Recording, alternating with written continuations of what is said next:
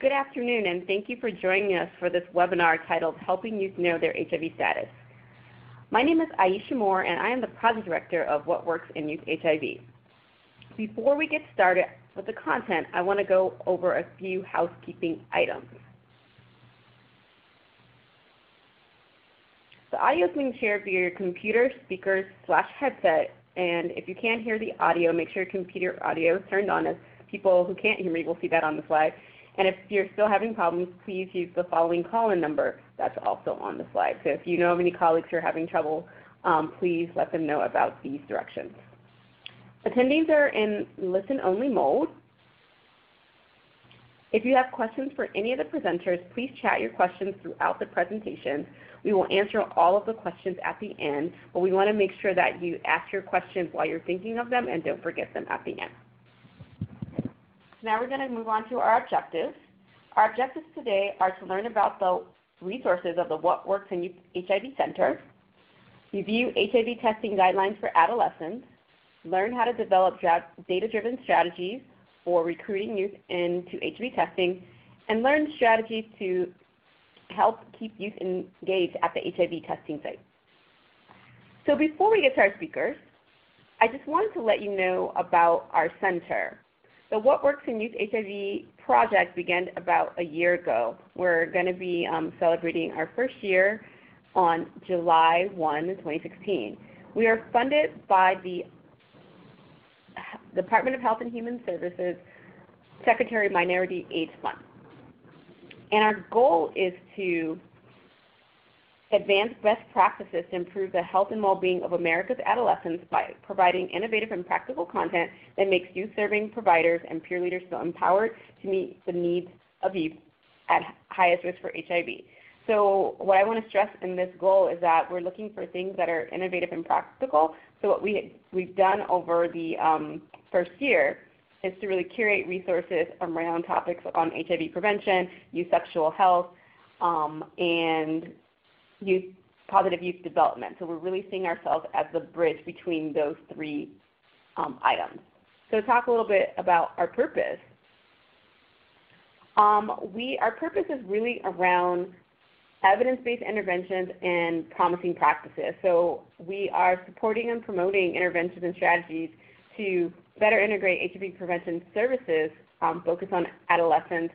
And because this is funded by the Minority AIDS Initiative, we have a focus on racial and ethnic minority populations that are most impacted by the HIV epidemic. And as I mentioned earlier, we're looking at evidence-based and evidence-informed programs and practices.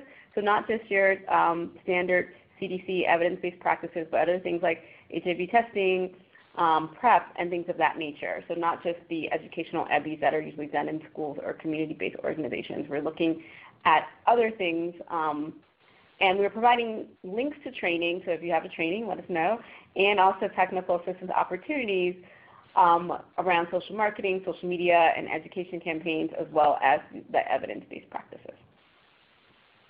So now I will move on to introducing our four speakers. Our first speaker is Dr. Nicole Leiden, and she's a senior health scientist in the Centers for Disease Control and Prevention's Division of Adolescent and School Health. In that division, she focuses on sexual and reproductive health services for youth. Dr. Leiden has previously published extensively on the human papilloma virus vaccine acceptability among partners, providers, and adolescents. More recently, her research and work focuses on school health systems and HIV, STD, and pregnancy prevention. After Dr.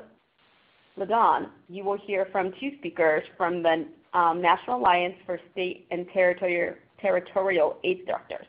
First up will be Justin Rush, who is a seasoned policy, public government affairs, and health equity professional, currently serving as a manager for policy and legislative affairs at NASDAQ, spearheading the organization's state policy and legislative affairs efforts.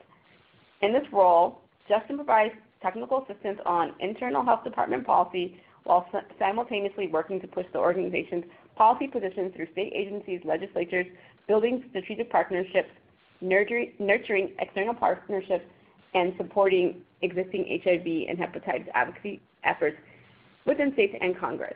Justin is also a member of the Works and Youth HIV Advisory Board. Along with Justin is Jillian Casey, and she's a senior manager on the NASDAQ prevention team. She manages capacity building and technical assistance activities to support HIV prevention programs and state HIV planning groups. Jillian has worked and volunteered in HIV prevention, care, and treatment domestically and abroad for the past 10 years, most recently directing a clinical HIV testing program in North Carolina before joining NASDAQ in 2011.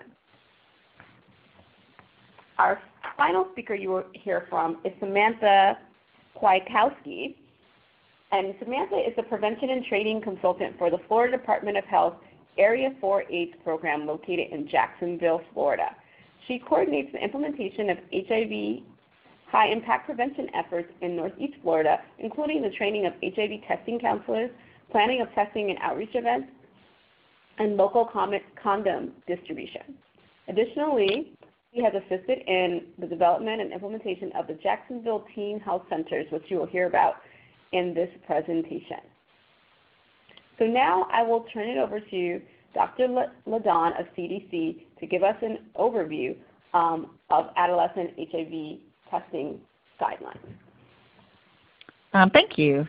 Good afternoon, everyone, and welcome to this webinar.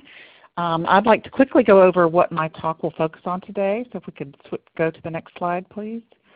First, I'll review some of the surveillance data we have on HIV among youth in the U.S., including some of the behaviors that put youth at risk in particular.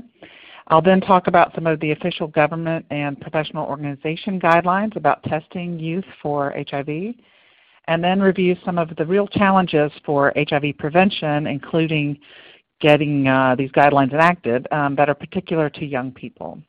And then we'll conclude about what you as providers can do to address some of those challenges. So next slide, please. So recent HIV surveillance data has just been released from 2014 and continues to show what we've been seeing for several years. That is, about 20% of new HIV infections are among young people ages 13 to 24 years. African Americans account for more than half of the new HIV infections in that age group. And also new infections are primarily among males, and usually this comes from male-to-male contact. So I will point out also this last point that a majority, or more than 80% of new HIV infections among that 13 to 24-year age group occurred among persons ages 20 to 24. So that is, it's really concentrated in that slightly older end of the range. Next slide.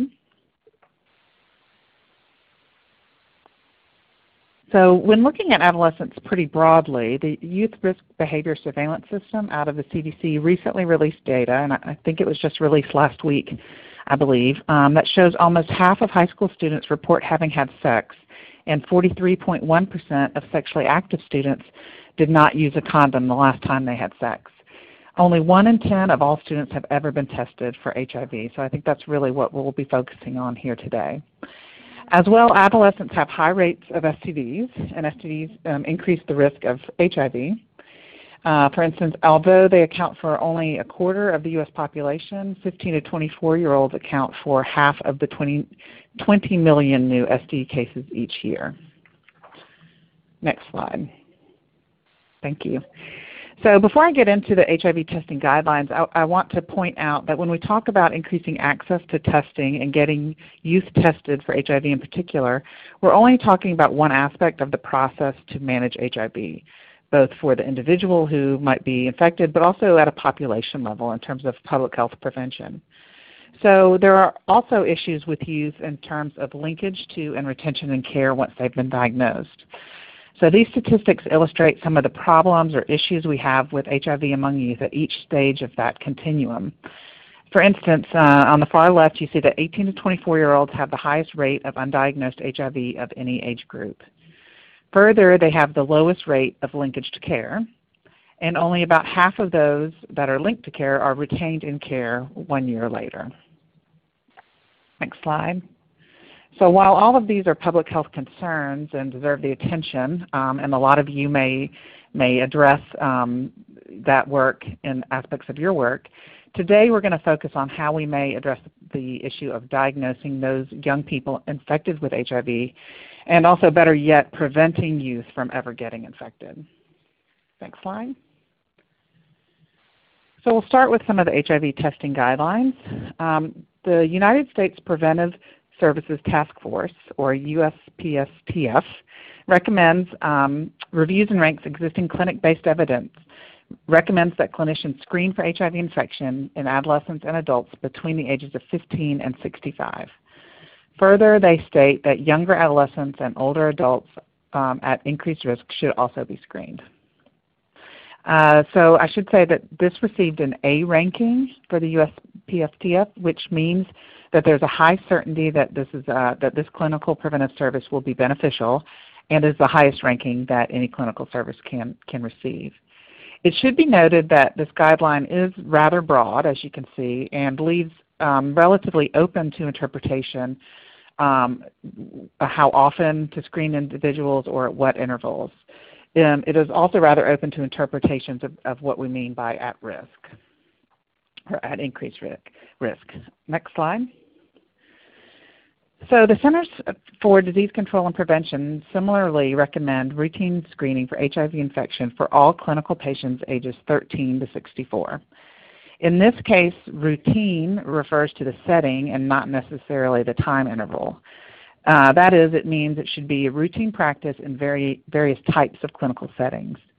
They further suggest at least one test in a lifetime, and further say that high-risk patients should be screened, quote, more often.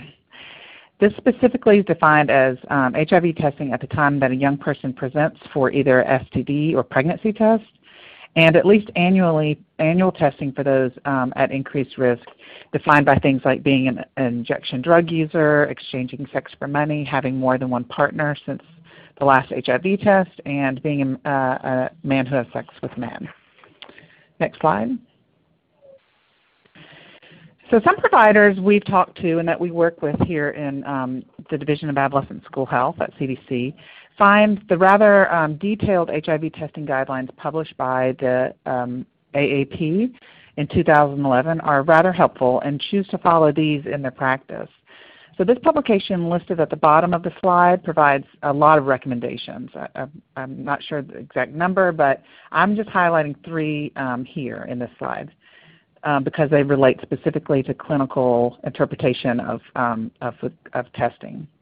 So the first one addresses all adolescents, regardless of sexual activity, and suggests that anyone living in a high prevalence area, and that's defined as a rate greater than 0.1%, should be offered an HIV test by 16 to 18 years of age. The second suggests that regardless of geographic prevalence, any sexually active adolescents or those with substance use or other risk factors be routinely screened for HIV. And then third, similar to what's suggested by the CDC, they say that annual testing should be given to high-risk youth.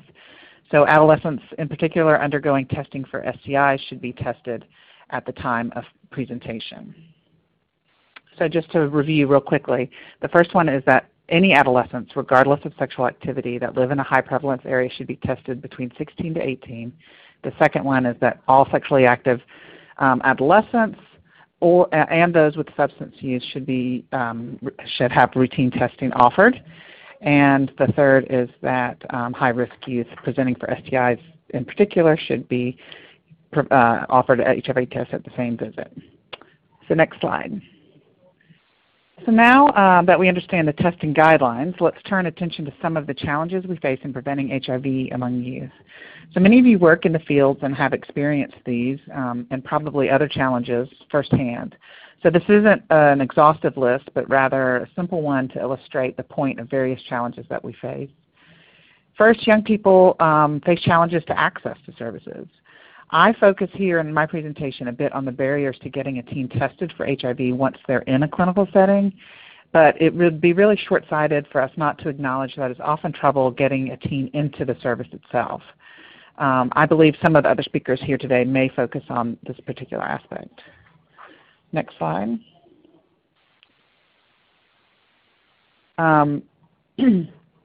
But of these potential challenges, I'm going to focus my next few slides just going a little bit deeper into the last two challenges listed here because they relate really to the work that we do here in DASH and at CDC. I could highlight that work for you. Next slide. So confidentiality is one of the most important issues regarding receipt of sexual and reproductive health care for young people. In many states, they actually have adolescents have the right to self-consent for these services without their parents' knowledge at younger ages than 18. But many young people, parents, and providers themselves are simply unaware of those state laws. We need to increase the parental consent requirements or the perceptions of just marketing those, making people more aware of them. Particular to the work that we do here at DASH, because we work a lot with school people who provide school-based services, is some confusion about HIPAA and FERPA privacy laws.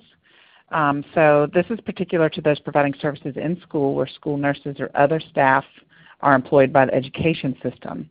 And so according to the Family Educational Rights and Privacy Act, or FERPA, which this grants parents the right to review any information that's in a school record. If a nurse is employed by an education agency, then technically that school record and things like referring for an HIV or STD test by a school nurse would be covered by FERPA, and therefore there's the potential for parental review of that record. So that directly contradicts the Health Insurance Portability and Accountability Act, which would prohibit covered entities from disclosing public protected health information to any third party. So you can see that we're dealing here with, at DASH, with drawing some distinction between these. Additionally, expanded insurance coverage of young people on their parents' insurance up to age 26 that was granted by the ACA has also had the somewhat unintended consequence of magnifying issues how explanation of benefits, or EOBs, for insured services are often sent to parents and can inadvertently break confidentiality of young people who seek certain services. And finally, other issues include provider competency in general and in general settings and the need for teen-friendly services, the unique transportation needs of young people, the competency of staff and institutions, at least for us at DASH, to refer from schools to community-based providers. And this is something we're addressing in our current funding cycle to 15 local education agencies and 16 state education agencies. So next slide. Now we turn to some of the barriers created by perceptions of risk. In terms of perceptions of risk, this may be explained by really a lack of knowledge about HIV or how it's spread, its prevalence, and then ways to prevent it. So one way that we at DASH suggest improving this is via comprehensive sexual health education. And there is definitely room for improvement in regard to this, as you can see from some of our surveillance data from the 2014 School Health Profiles.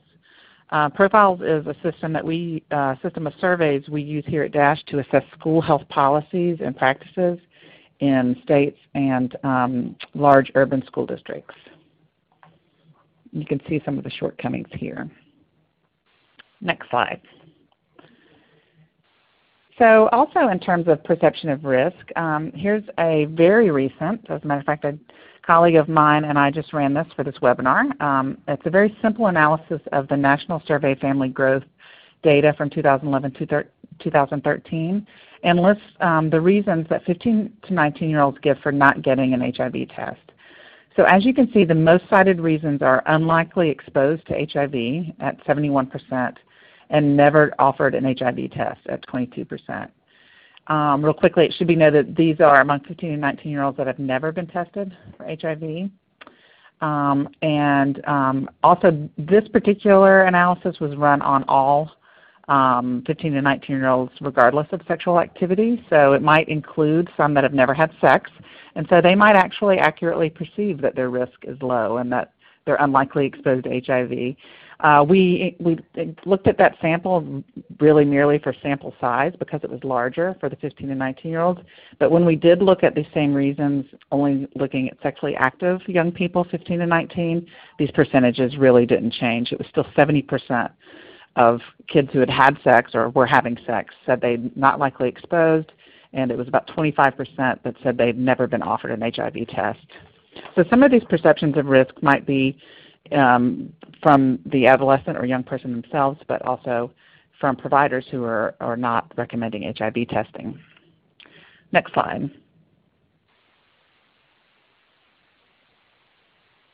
Okay, so we obviously need to be offering HIV tests more to young people, and we need to work to provide them with an accurate assessment of their own risk. But I'm going to conclude with a few other things that providers can do when offering HIV testing to youth. And some of these are those other recommendations suggested by the AAP in a 2011 position statement. That's in pediatrics. First, they can work to increase youth access to services. That is, they can recruit them through the door by working with partners to create systems of referrals, directly working with young people to increase their awareness of the availability of confidential services, or work with parents to get them to grant time alone with a provider for their teen or teen son or daughter. Once in the door of the clinic or other provider, they can follow the current HIV testing and treatment guidelines. They can also routinely assess sexual and substance abuse behaviors, preferably with a standardized assessment tool. They can counsel their young patients about HIV and also really STD risk and prevention strategies, especially those that test negative for HIV or who have not yet had sex. And they can provide HIV prevention services specifically tailored for youth. And I suspect that some of you actually specialize in this already. Providers should also do things to protect patient confidentiality, and then really foster a positive environment that allows young people to feel free to discuss sex as well as their gender and sexual orientation. So next slide is really just the conclusions. Thank you for your time and attention today. If you need any additional information, feel free to contact me at that number. And please visit our DASH webpage to find out more about our work to encourage HIV, STD, and teen pregnancy prevention among youth. Thank you very much, Dr. Ladon. That was a very interesting presentation. It was great to be able to get information hot off the presses that just came out last week. So now I'd like to introduce Justin Rush, the Policy and Legislative Affairs Manager at NASDAQ, and Jillian Casey, who is Senior Manager on the Prevention Team. As I just mentioned, they both work on staff at the National Alliance of State and Territorial AIDS Directors. Justin and Jillian, you may begin. Hello, everyone. This is Justin Rush from NASDAQ. I guess I will be kicking this off. We're going to be doing a little bit of talking about what we as a group and can be doing to help youth know their HIV status. Next slide, please. So just to give a little bit of background information about NASDAQ, we are the National Alliance of State and Territorial AIDS Directors. We were established in 1992 as the voice of state AIDS directors. We represent AIDS directors and their staff within the 50 states and 6 U.S. territories, and we're governed by a board. And we have offices in Washington, D.C. and across the globe. So that's just a little bit of a background about who we are. I will say that one of the great things and opportunities that we have is to be able to reach out to AIDS directors within their states and to figure out what it is that they're doing and to call some of the best practices and successes across the country, more specifically as it applies to youth engagement around HIV testing. So a lot of what we're going to be talking about today on my end is some programs that are working, that have had some success. And we found a lot of these programs just by doing a lot of just call-in and check-ins with our members, but at the same time we have a Center for Engaging Black Gay Men Across the Care Continuum, which is our cooperative agreement with HRSA. And a lot of what we've been doing with that project is creating, is identifying care models and then packaging them in a way to be able to disseminate the information to other people to see if they're scalable, other organizations, and working to develop those care models. So some of what I'm going to discuss in just a second is a direct result of that work that we've been doing to create care models at NASDAQ. So the next slide, please. So this is just a figure. 36% of teens look online for health topics that are hard to talk about, like drug use, sexual health, or depression. I think that this is, if we were all to be honest with ourselves and look down right now, probably our cell phones are in our hand, and I think that that's the same for youth. They go online for most of all of their information. Google is their friend. They're using apps to engage, and everything that they need to know is at the tip of their fingertips. So when we're thinking about a lot of the successful programs that I'm going to be discussing, and I know that the previous speaker just touched on this briefly beforehand, but youth and social media usage and engagement via new media is something that is very important in today's time, and also is something that can maximize one's HIV testing and engagement results, and it concerns trying to make sure that more youth are tested. Next slide, please. So it's just kind of a little bit of a what's working and an idea to provide a pulse of what some health departments are doing in regards to youth engagement and testing.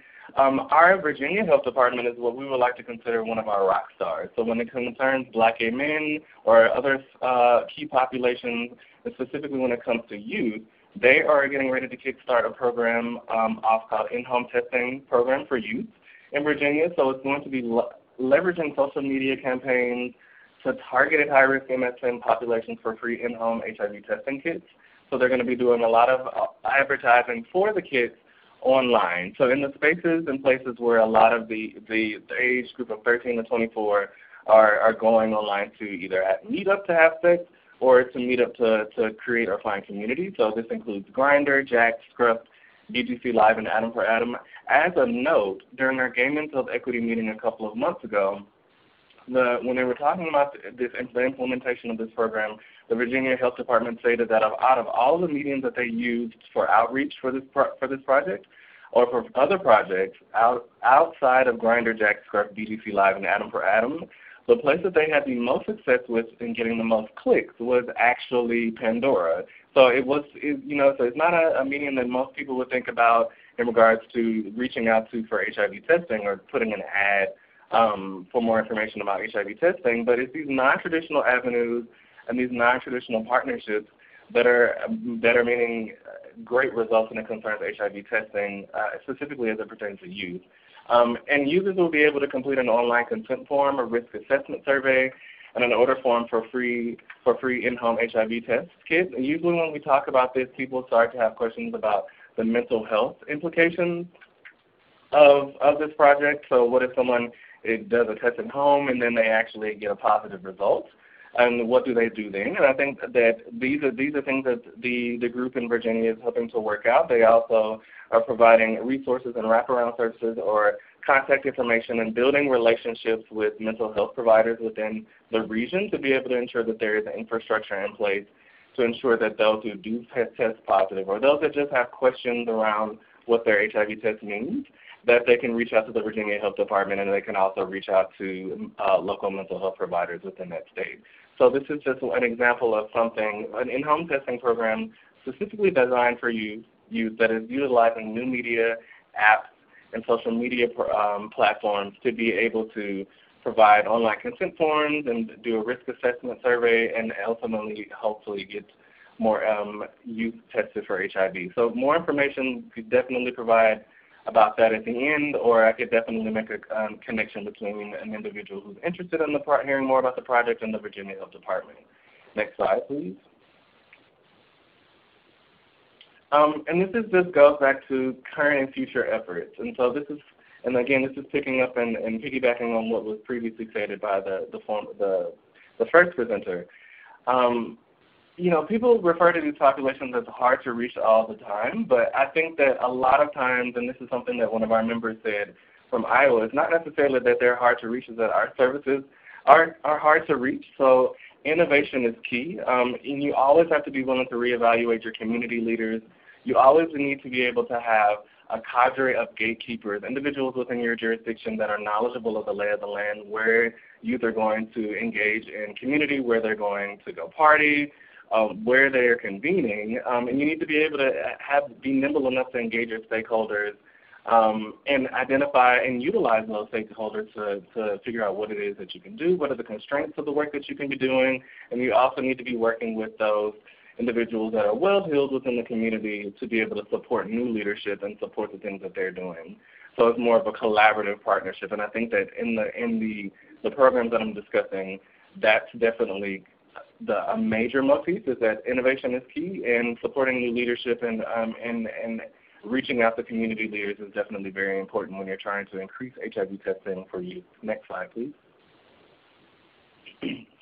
So the next program that I'm going to discuss is called Connect to Protect. It's Partnerships for Youth Prevention Interventions. I'm sure some of you all are familiar with Connect to Protect, but it was initiated in 2002, and it's been implemented in 14 urban communities as of 2016. And the main goal is to reduce HIV incidence and prevalence among youth ages 12 to 24 through community mobilization and structural changes. So this goes back again to engaging the community. So one thing that we've definitely been advising at my time here is that if you are trying to reach out to key populations, if you are trying to engage in meaningful community engagement, then you need to have a cadre, even if it's 5 to 10 people, of individuals that are representative of the people that you're trying to engage as a resource. So some people call these community advisory boards, whatever you would like to refer to them as. But Connect to Protect operates very well because it's a community mobilization initiative. It's focused on the local community. It's a coalition of individuals coming together to determine what the key structural barriers and challenges are, and what is the best way that the coalition can address those as a community locally. So there's a central administrative body, but for the most part, the C2P within local jurisdictions acts as an arm of the broader Connect to Protect coalition. And they also provide TA and ongoing feedback on the activities of the coalition and provide next steps and capacity in regards to the community mobilization efforts that the partnership decides to undertake. Next slide, please. So just a little bit of more information about C2P Memphis, and we chose this jurisdiction because of HIV incidence rates within the state of Tennessee. Also, the traditionally hard time that the health department and CDLs have had in engaging youth ages 13 to 24 within these jurisdictions. And again, the goal and the vision is to reduce new HIV infections in Memphis. Memphis's most vulnerable youth. Next slide, please. So again, it's all about a collaborative approach. If you are trying to, again, engage a group of individuals, the first question is there institutional consistency? So is what we're trying to do, is it informed by the people that we're trying to do it on behalf of, or that we're trying to do it with?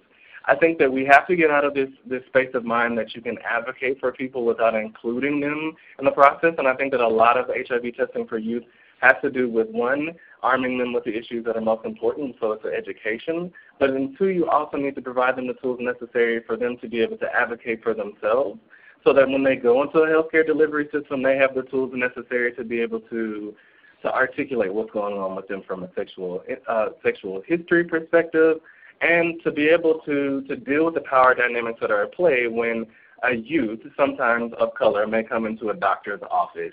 And so we want to be able to make sure that they are armed with the information necessary to be able to navigate the healthcare delivery system. So that takes a collaborative approach, and that takes coalition partners. So all of the power brokers, community stakeholders, health departments, decision makers, content experts, much like if you were going to try to implement a statewide Ready to End AIDS campaign, you would first have to start off with community. Community is the word of the day in regards to my presentation, because it really is going to take a community mobilization initiative and effort across the country to be able to, one, educate youth with the tools necessary to be able to navigate the healthcare delivery system, two, know their status, and three, for them to be able to advocate for themselves and their health. Next slide, please. So this is, again, a little bit more information about the types of work that Connect to Protect is doing. So they're doing one-on-one counseling, they're educating adolescents, and on a community level, they're looking at local systems and practices, they're looking at the context of the local epidemic, they're engaging community members, and they have a diverse stakeholder involvement in all of these processes. And at a structural level, they're looking at policies, practices, laws, and systems that may be impacting youth's ability to be able to gain access to HIV testing. I know one thing that we're working on here for year 3 of our Center for Engaging Black Men Across the Care Continuum is that one barrier in a lot of states is ID access. So we say that we want to get more people tested and we want to get more youth tested. But if they have been kicked out of their home and they don't currently have a supportive system in their state or where they're from, if they're trying to gain access to services, and gaining access to services requires a government-issued ID, if they have to then go back to the home to where they were displaced from to get consent just to gain access to a government-issued ID just so they can gain access to services, that's a problem. So that would be a policy or a law or a system that's currently in place on a structural level, lack of ID access and requiring parental consent to gain access to an ID would be a structural level barrier. And that would be something that they would evaluate within the C2P collaboration. And I know some of them are actually doing some of that work across the country in some of the local C2P jurisdictions. And then they're also looking at the social determinants of health that we call it. So racism, poverty, homophobia. Truly believe as an organization that if you're not having a multi-pronged conversation about racism, poverty, homophobia, policies that serve as a barrier, local systems and practices, then you need to be having those conversations, and you need to be having those conversations with members of a broader coalition that's representative of the people that you're trying to reach out to, and that is individuals that are 13 to 24, specifically those that are of color. Next slide, please. And this is just a little bit more information about C2P Memphis. This is a southern state, Republican legislature, a very difficult political climate, dealing with a lot of lack of HIV literacy and stigma as it pertains to HIV testing, but they have done so far 398 community actions since 2008, 95 participants, and they have had a lot of policy change, 52 SCO, so we're thinking about program policy practices changes that have been implemented as a result of the C2P Memphis. Next slide, please. And again, to highlight another program from a southern state, because oftentimes I feel like where the incidence is and the barriers as it pertains to gaining access to care for youth within southern states is very difficult, and it's very situational to the jurisdiction. But Smile Memphis was launched in 2010, and again, the goal is to test more youth ages 13 to 24. And really what this does is it's all about case manager adolescent outreach. So they have an outreach expert, and they provide linkage to and retention and care services for HIV-positive adolescents and young adults referred to the program by the testing location. So this gets back to wraparound services and making sure that we're building relationships within the HIV public health community to be able to ensure that if there's a need that youth have, that if we are not able to provide it, that we can immediately link them to an individual who can and retain them into care. Next slide, please. And this is just a little bit of data around Smile Memphis, a total number of cases referred, so 655, average number of referrals per month, percentage of cases linked to care, and again, they are receiving referrals from the testing sites, so it's just kind of like a nice tag team situations where individuals are being tested, and then Smile has, through a lot of their research and inventory, is able to immediately link them to care. And so, next slide, please.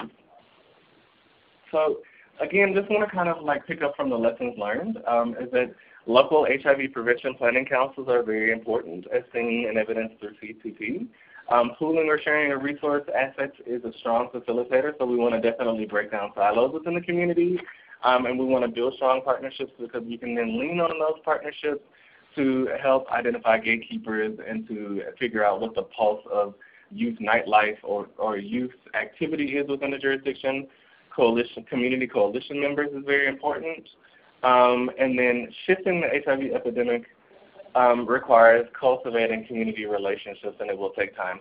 So recognizing that Rome wasn't built in a day, that that a lot of this is stuff that will take some time, but by working in community and building coalitions, that this work can be achieved together.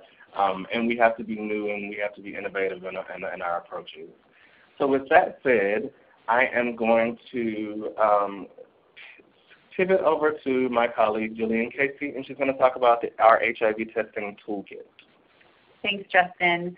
I'm going to take us back to a bit of more of a 30,000-foot level for a minute here. Justin's given a lot of great examples from different jurisdictions that are really working on the ground with community. And I'm going to take it back to sort of the very first questions that need to be considered in starting to identify not just that youth are your focus population, but exactly what age, youth who hang out where, youth who have what different risk factors. And so we in NSAT are one of we are one of 8 providers who are funded to do capacity building assistance for health departments. I'm sorry, I'm pointing to Justin to change slide, and I realize I need to ask for next slide. Next slide, please. So we are funded by the Centers for Disease Control, specifically in the area of HIV testing. And through those funds, we've developed a series of toolkits over the past year. The first of which was selecting a testing strategy. The second was on productivity and yield analysis and looking at how well the testing that you're doing is actually working. Are you finding people who are positive? Do you need to change your strategy? And then most recently, this past spring, we just released a third toolkit on data-driven targeting and recruitment. And each of these are available on our website. I've hyperlinked them here. They also have fillable worksheets, Excel files, and templates for using to help guide your work. The audience for these primarily starts out as health departments. However, particularly in this data-driven targeting and recruitment, it's really a dual audience, as we recognize a lot of the data work will be done by the health department in identifying where they're going to distribute resources. And then a lot of the recruitment is going to be done on the ground by partners and community-based organizations. So next slide, please. So just to give some definitions, for these purposes, when we talk about targeting, we're referring to the use of data to focus program efforts on the right populations in the right setting to maximize identification of undiagnosed HIV infection. So we'll talk about focused populations as those that we are targeting our resources to reach them with HIV testing. Next slide, please. And recruitment in this sense then refers to the strategies that one would use, such as promotion methods, locating your services, the types of services, the types of messaging and messengers that you're using in order to engage members of the focused populations in HIV testing. And next slide. And then further in this toolkit, we talk a lot about segmentation, which is really a marketing term. But in this context for planning your HIV testing services, we're referring to dividing a population into subgroups that are similar in specific ways related to their HIV risk. So we can then determine sort of the highest risk, moderate risk, low risk. We can really focus where we need to be reaching people by further segmenting our focus populations. Next slide. And the way that we conduct segmentation, or that the health department might conduct segmentation, is really by using all data sources that are available to them. And so you'd be looking at things like what health services are available, the prevalence and incidence of both HIV, STDs, Hep C, looking at HIV risk behaviors, looking at any local evaluations or local data needs assessments that have been done. You really want to consider different individual characteristics that put folks at use. So in this case, put youth at risk if we're talking about youth in this case.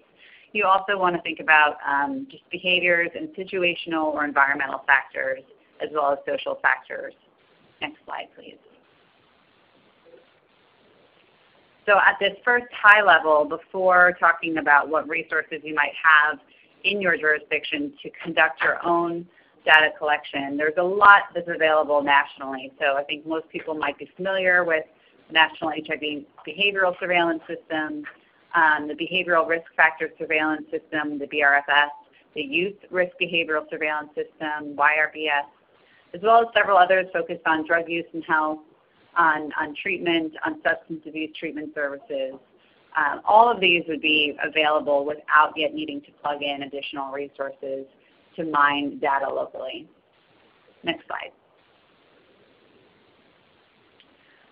So with those and with the local data that are available to you, looking at the situations in your jurisdiction that put youth at risk, you now want to think about what are the strategies we can use to engage youth and to meet their needs. And so CDC has defined 6 different recruitment strategies.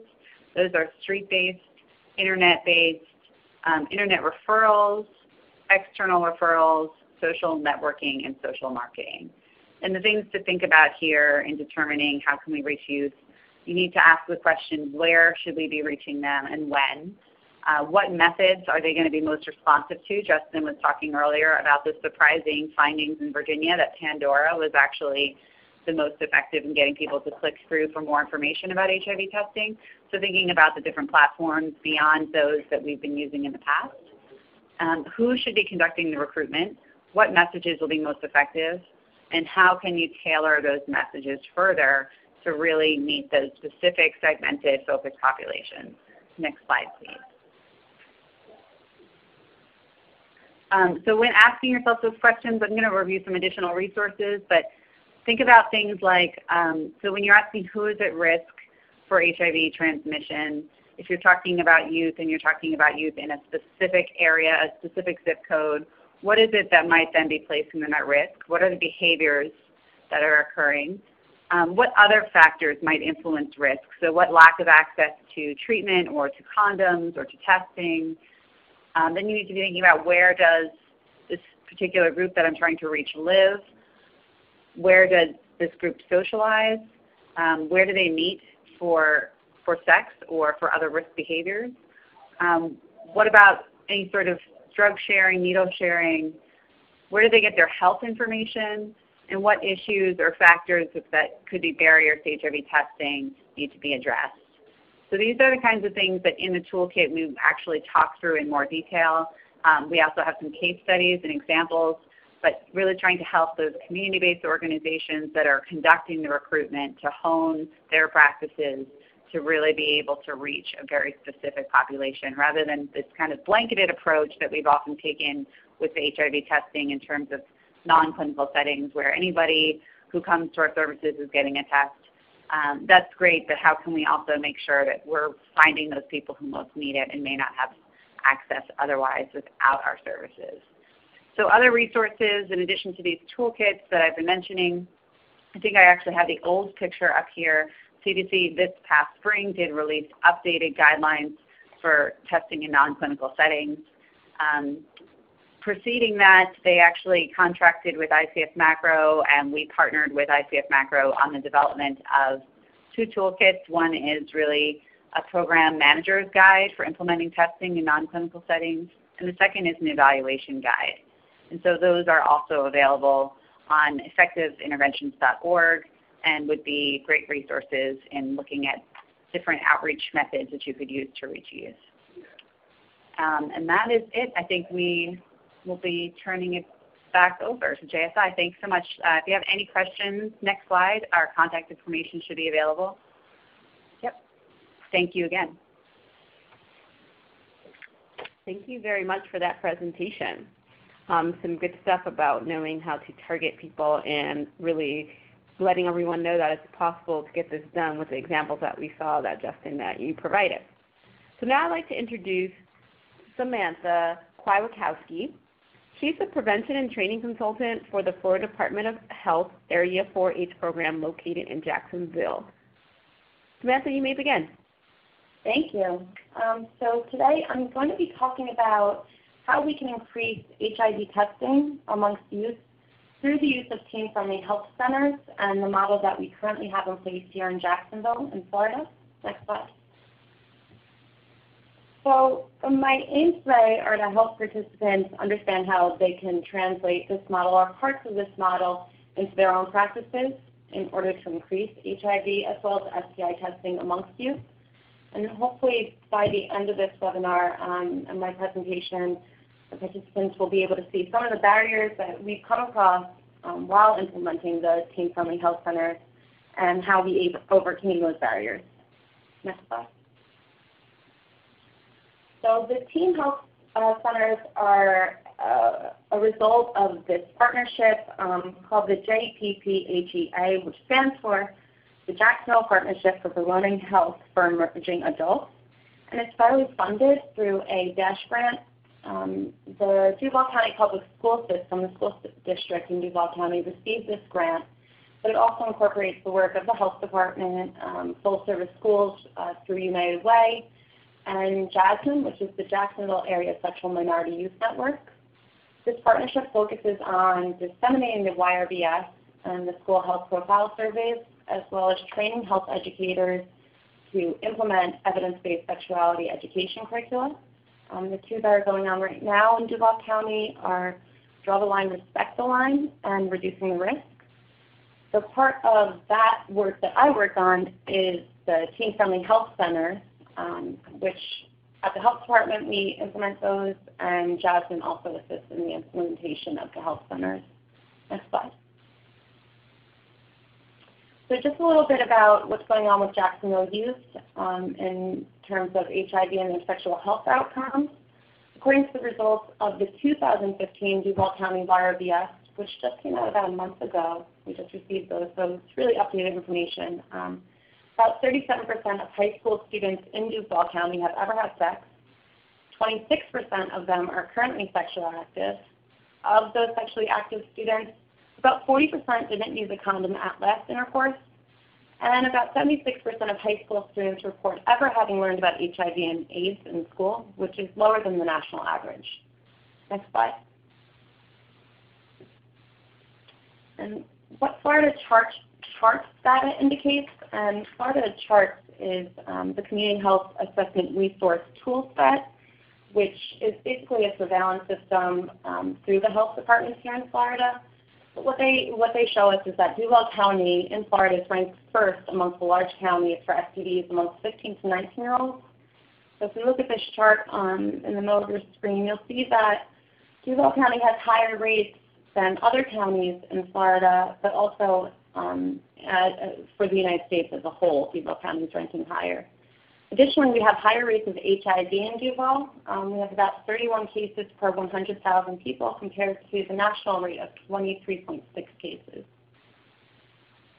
Rather the state rate, my apologies. So onto the model, how the Jacksonville Teen Health Centers actually happen, how they work, how we implement them. What we follow are the CDC guidelines for teen-friendly reproductive health visits. So we address all aspects of confidentiality, privacy, consent, etc. So basically we ensure that teens are regularly made aware of their rights to confidential reproductive health services, the fact that they don't need parent permission in order to obtain an HIV test. And we never share any of the information with schools or parents. Their privacy is also maintained at these teen health centers through separate HIV and STI counseling and screening spaces. So they're definitely afforded privacy at our teen health centers separate from the other participants there. The staff at the teen health centers are culturally competent when it comes to the needs of teens. All of our staff are experienced in working with teens and reproductive health services, providing those services for teens. But we also, we do like to note that when we're providing these services and education to teens, we encourage them to speak to their parents or guardians about their needs when it's appropriate. We don't tell them to, shut those people out or you can get these services without talking to them. We encourage them to talk to them. Next slide. So the services that we provide at our teen health centers include HIV and STI testing, pregnancy testing. We provide comprehensive sexuality education. We distribute condoms there. We provide STI treatment as necessary. We provide individual counseling and, of course, referrals for services that we can't provide. Right now, there are five locations in Jacksonville, but we're expecting to open up about 3 more over the course of the next year. That's our goal, to have 8 by the end of 2017. This doesn't count the Jasmine Clinic, which is in addition to the teen health centers that are school-based. And the selection of these sites was actually determined through the use of geographic information systems mapping of STD cases basically we identified in Jacksonville where there are clusters of STDs and HIV and decided that those high schools nearest to those clusters would be the best locations to open teen health centers at. Next slide. So this is the flyer that we use, and just in terms of our practice for marketing, so this flyer is what we use to recruit teens on the day of the teen health centers. So like I mentioned, we have 5 sites, and those sites are opened every other week. So we have 10 open sites a month, if that makes sense. So we use these flyers right when we get there that day. We go out, we recruit from youth as they're dismissed by school. We encourage them to come, we say that we're here, we explain what our services are, and we hand out these flyers. We also have school announcements that occur on the days of the teen health center at each school site, and banners and signs around the school campus, including posters that hang up in visible locations for youth where they can see the next time that we're going to be there and the services that we provide. Next slide, please. So what does a visit to the teen health center look like? So when youth arrive, they complete an intake form with one of the staff members. We have about 5 to 6 staff members each day of teen health center, and each staff member has a designated role. So we have somebody specifically for intake, somebody specifically for testing, for education, et cetera. So when they get there, they complete this intake form with the intake staff member, and they let that staff member know what services they're there for that day, whether it's the health education, just there to get some condoms, if they need to get tested for an HIV or STIs or pregnancy. And then after they let that staff member know what they need, there's another staff member, and they're like a flow person, and they escort that youth to the appropriate location at our center. Typically that's either the group education area or a private HIV STI counseling area. The HIV and STI screening, if the youth is there to have that done, takes about 15 minutes, sometimes longer, and involves counseling. I'll talk more about how we do HIV in a few slides now. And the group health education sessions, where we do comprehensive sexuality education, those occur about every 15 to 20 minutes. And that really, the length of time that we do that education for, it depends on how many youth that we have there that day. So if we have youth waiting to come into an education session, we keep it to the 15, 20-minute mark. If we don't have youth waiting for the next session, then we kind of just keep going until we see that the youth got the message that we were sending and don't have additional questions. Next slide.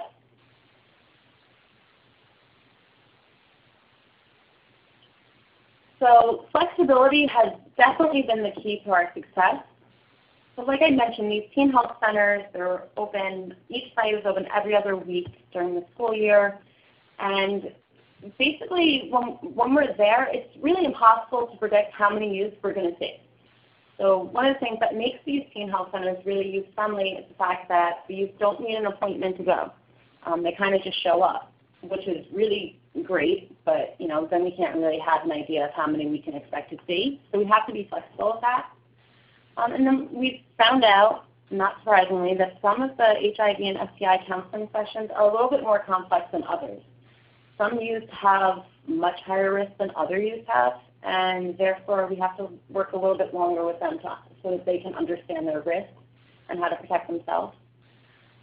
We've also seen that the access to the space where we do group education or where we do testing has been affected by some unforeseen circumstances that we didn't know were going to occur until we got there. For instance, the health education room at one of our sites about a month ago, they were painting there. So we couldn't use the health education room that we're used to using. We had to figure out a different space. We had to be flexible with that. Additionally, the school schedule influences when we're at sites. So when a site is supposed to be open on an early release day, and we normally get there when the school day ends, say at 1:30, 2 o'clock. If it's an early release day, then we have to be flexible with our schedule and come instead at like 11:30, 12 o'clock. Next slide. So specific to the HIV testing that we do, all of our HIV testing counselors are Department of Health staff, And they've all received 24 hours of counselor training and also completed postrequisites, which involve being observed by experienced counselors and going through different settings and role plays. The counseling session itself involves the HIV risk assessment portion, but also the development of a personalized HIV prevention plan. So after the youth receives HIV testing, they're walking out not just wondering what their result is going to be, but they also have knowledge of ways that they can protect themselves from getting HIV. Initially, we were using Clearview rapid HIV antibodies testing, and that was a finger stick test, and we had results within 15 minutes. We ended up switching to the OraSure oral fluid test, and the reason for that was because it's cheaper, which we all know that's important.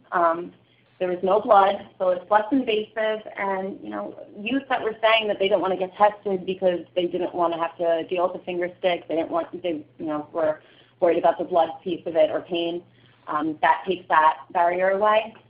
And finally, and I think probably most important, is that if a youth does present with a positive result, a reactive result, then we have time to develop a game plan. Because rather than being rapid, when we get that result a couple of days later, we can figure out the best way to let that youth know their positive status rather than being same day on school grounds when they might have friends there. So OraSure has definitely been a better option for us. Next slide. So the group health education piece, I think it's great because it's an alternative to a lobby or a waiting room.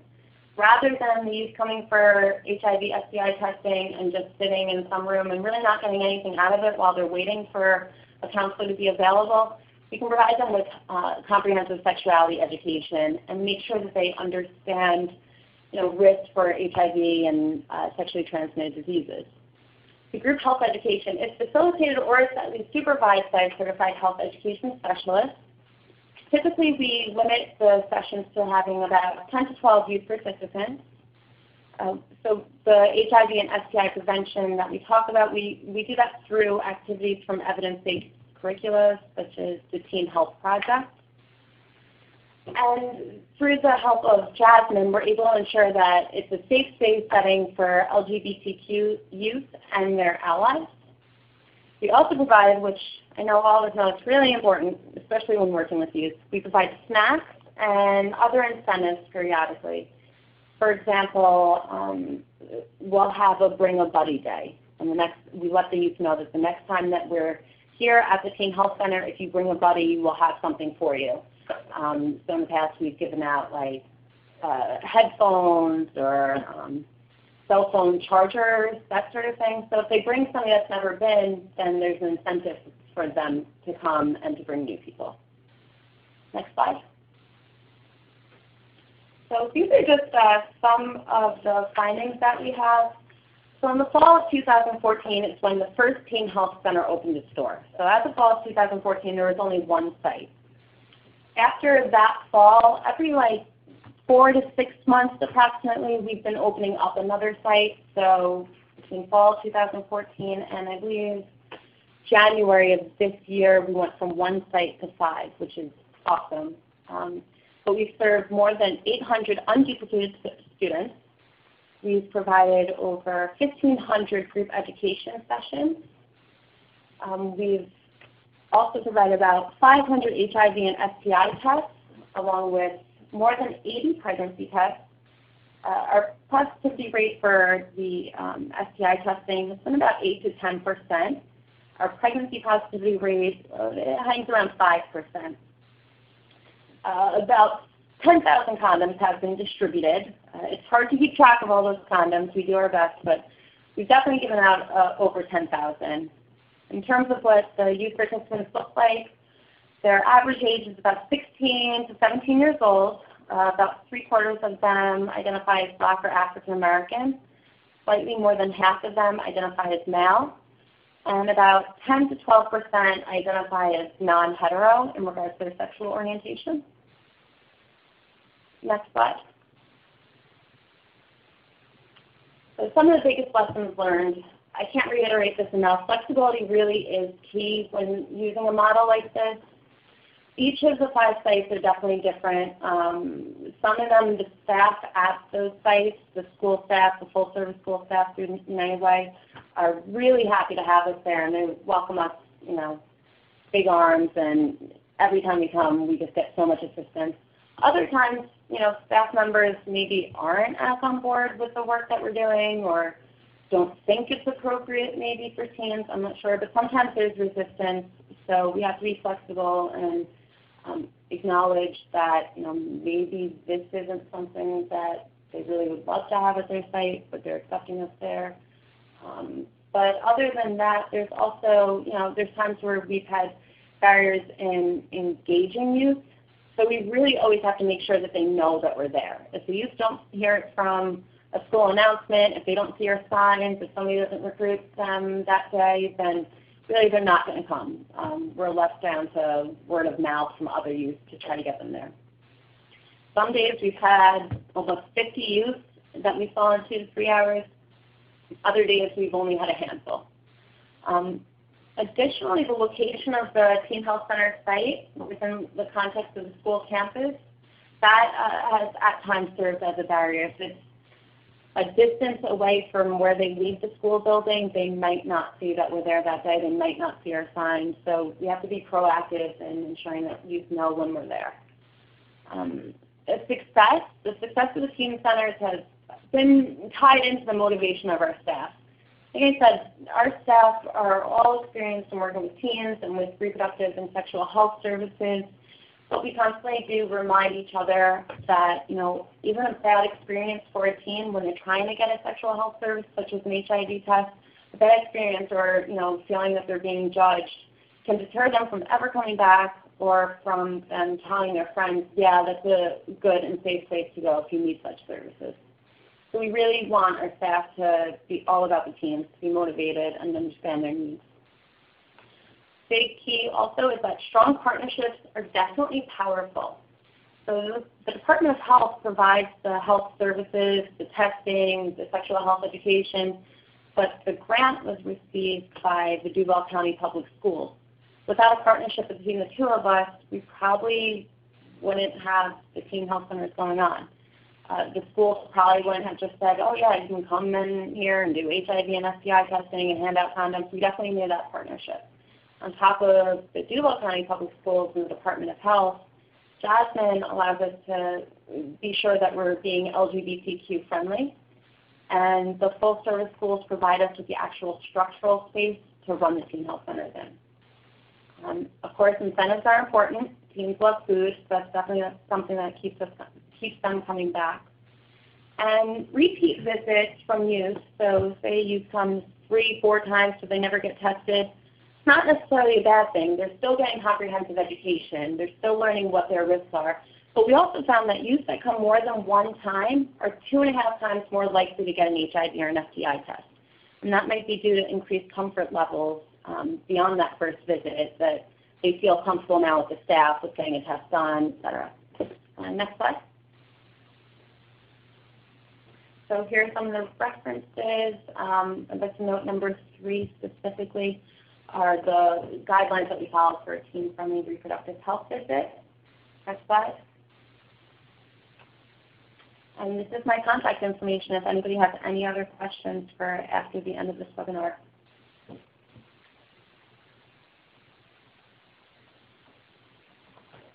Thank you so much, Samantha. So at this point, I'd like to thank all of our speakers for their thoughtful presentations, and I would like to let the listeners know that we're going to now begin our Q&A period. We have a few questions in the queue, so I will start with my first question that is for Dr. Ladon. Does CDC have any recommendations about at-home testing for adolescents?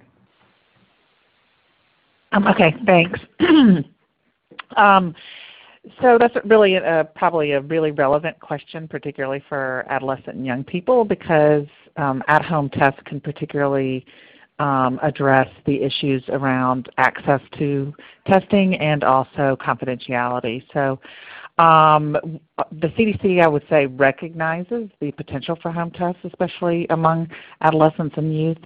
But however, we don't issue any particular guidance that's specific to home testing, and we don't do that for any population and not specific to adolescents either. But other than that, we do recommend that only FDA-approved tests are used.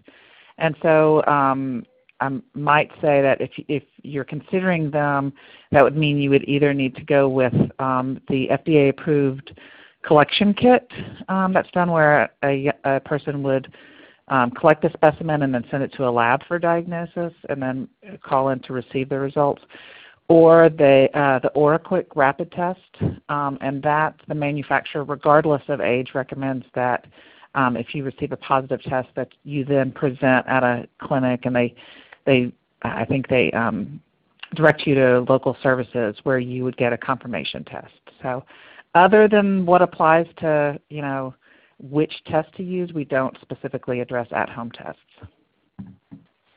Thank you. And for those on the line, if you want to learn more about the different types of HIV tests, whether it's the home test versus the rapid test versus the OraSure test, we do have information about that on our website, whatworksinYouthHIV.org.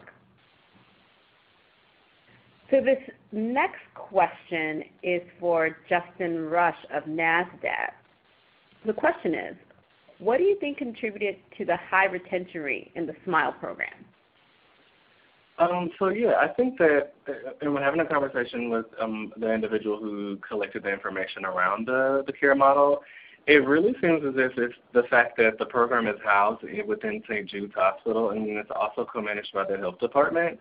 And many of the youth are also connected with the CTP Methods program. So it's a combination of the concerted effort of testing and linkage efforts, and then the re-engagement of the youth via the CTP. So that equals kind of like full coverage of their educational, mobilization, and healthcare and HIV testing needs. So it sounds like that's the combination of it being housed within St. Jude's and co-managed by the health department, and they really are able to tag team the HIV testing and linkage efforts that makes it really pop. Great, thank you. So if other folks have questions, please chat them, and I will go to our next question. This next question is for Samantha, who just spoke, who's in Florida. What's the return rate when, I'm sorry, wrong question. Are condoms available at the Jacksonville schools, and how are they distributed? Okay, so that's a great question, because everybody always wants to know, like, how do you get condoms in schools? How do you get them in schools? So as I mentioned earlier, the partnerships are really important. So the location of where the teen health centers are at these 5 high schools is actually in the full-service schools building, which is owned by United Way. So these buildings are on campus but not owned by the school district, so it's kind of more of a blurred line there. So we're able to distribute the condoms in those settings, but we don't distribute them within the school building. So I know that might sound a little weird, but basically the full-service schools property is distinct from the school district property, so we're able to distribute them there. But we can't do it in the schools. And we distribute them every time we're there for the teen health centers. Teams just can come on in, grab what they need, and then go. Thank you, Samantha. And I think what you're pointing to, if we want to generalize the strategy a little bit, is that in situations where you can't distribute on school property, be as close to the school as you can. Correct. Yeah, location is definitely really important.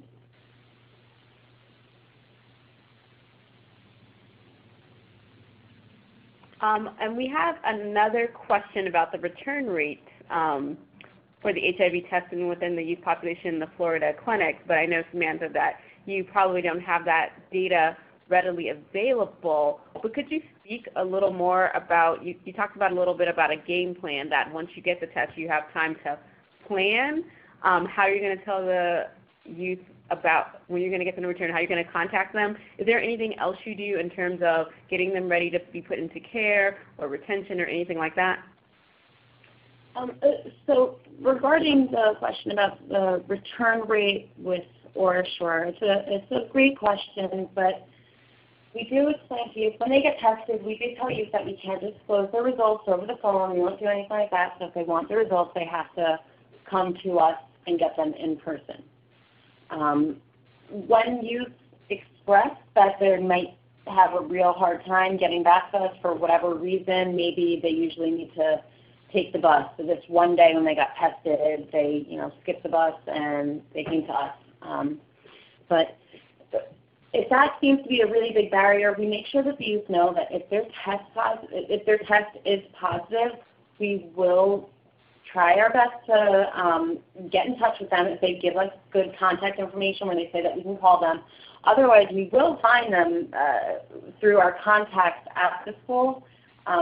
So although all their information is private, if we do have like a positive HIV or an STI test, at every single school site we have one person dedicated to assisting us get the students' contact information or get them at the end of class, something like that. They don't know why we need to speak with them, but we do have somebody that is set up to get a hold of you if there is a positive result.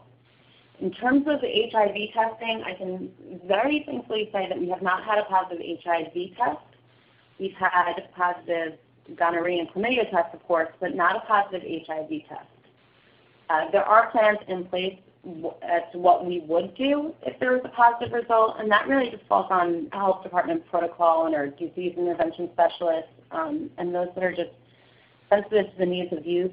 It wouldn't be, unfortunately, it wouldn't be a new experience for a lot of our DIS that have had to provide a positive result, so they would follow the protocols that we typically follow at the health department. Okay, great. Thank you for that answer. So it looks like we don't have any other questions coming in at this time. And so I'd like to just tell you about a few things that are new with our center as we wrap up. So as you all know, next week on June 27th, it's National HIV Testing Day. And so in advance of that day, we have released a few new pages on our site. So right now we have over 200 resources and about 30 some odd content pages. So the three that we have available now are HIV testing, STIs, STDs, and stigma. And so on that website, you can find these 3 new pages, and also under our events section, you will be able to find the slides, and we will make that link available on our site as soon as they are available. And so the next thing is that with our first year wrapping up, I really want to thank our advisory board members who have helped us along the way, which include Jennifer Augustine from Advocates for Youth, Justin Russ from NASDAD, who you heard today, Miranda Ward from Promising Futures, Dr. Midge Sabatini from the Rhode Island Department of Education, Monica Rodriguez, who is a consultant but the former executive director of SECUS, the Sexuality, Education, and Information Council of the U.S., and Mr. Timothy Kordick, who works at the Los Angeles Unified School District. And so this year we've had 6 advisory board members, but as I mentioned earlier, that we are funded by the Minority AIDS Initiative to make sure that we're reaching those most at risk for youth for HIV. So we have some openings on our advisory board for the 2nd year. And so we are looking for people who have experience with the southern U.S. population, people who are working with at the college or university level, or just in general, people who are working with that 18 to 24-year-old population, because there's a lot of resources out there for the under 18 population, but we really want to work with people who can point us to resources and have contacts with that 18 to 24 college and university population. Those working with LGBTQ populations, foster homeless youth, and those who are incarcerated, as well as people who are broadly speaking working on that connection between youth development and HIV prevention. So if you are interested or know anyone that are interested, please send us an email, which you'll see on the next slide. So you can email us at whatworksinYouthHIV@jsi.com. And please, as we close this webinar, there is an evaluation that we will send out, and it'll appear on your screen at the close of this webinar. It's also being chatted to you, and we'll also follow up with you by email. So the fact that we are doing this 3 different ways should signal to you that it's been very important that we get this evaluation data. And I just want to thank everyone again for coming to the webinar.